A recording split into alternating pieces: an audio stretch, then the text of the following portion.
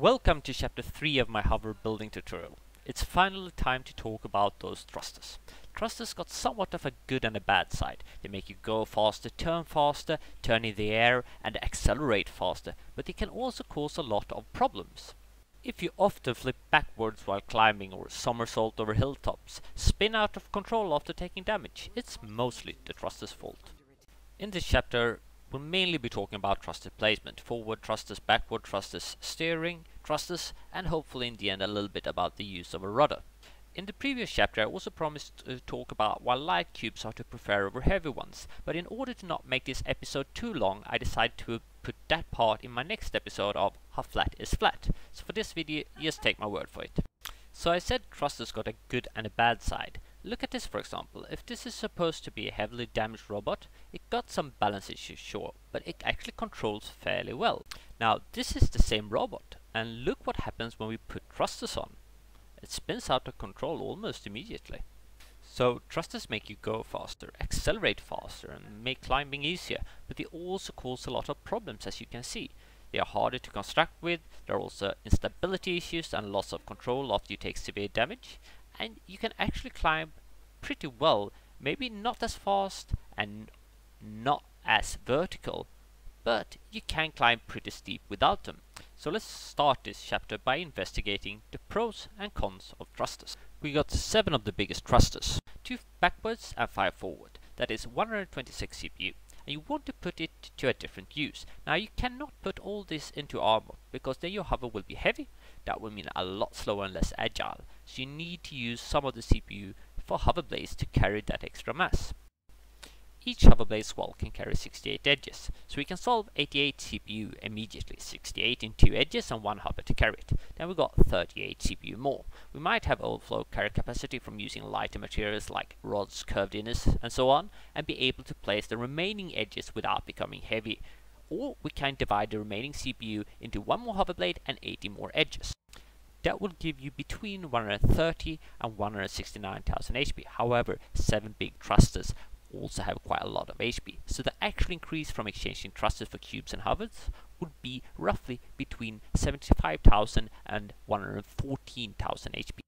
Now, a somewhat balanced SMG hover with one model would be around 1.5 million HP, and a glass cannon down towards 1 million. So, getting rid of, in this case, 7 thrusters will therefore give you some 5 to 7% HP for a balanced hover and closer to 10% for a glass cannon. But you will lose acceleration. Even with the smallest thrusters, acceleration will be doubled from not having any thrusters at all. You will lose speed, in this case 3.4% backward speed and some 8.5% forward speed already at OC1, and will also climb slower and not as steep. For the inexperienced hover builder, or for someone who just likes a more tanky build and is willing to sacrifice on speed and agility to get that, I would definitely recommend just skipping the thrusters, because you will save yourself a lot of trouble and still have a good hover. Let's start with steering thrusters. They make you turn quicker and also help you maneuver while in the air. And the placement of these are actually also important. They won't be of any use if they're too close to the center of mass. So you want them in the front and rear end of your robot. You can also make your robot tilt in the direction you're moving. Notice how it tilts with the turns or sways back and forth in this video. You do this by placing the back thrusters below the center of mass and the front ones above. The idea behind this is that you will have a better gun clearance with top mounted guns if you steer towards your target. The effect is quite small however, and this is one thing I often find myself compromised with. Now let's move on to forward and backward thrusters. I made this robot so that it would be easy to try out and change thruster positions.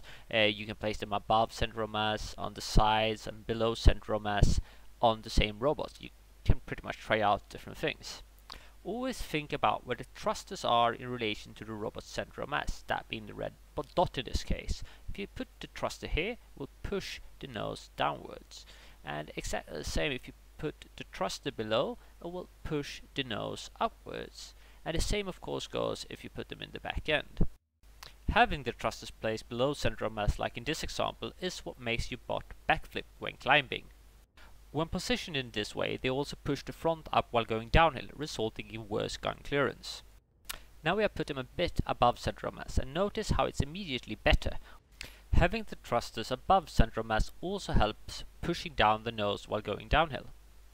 The same is of course true for backward thrusters, but if you are going to place any thruster below center of mass, it's them, because it will actually give you a slightly better gun clearance when you are backing away from your enemies. We also want the thrusters, if possible, not too far out the sides. Here we have lost 2 thrusters on the left side. Notice the slight turn. If they would have been sitting further out, it would have looked like this, and it would be a lot harder to steer.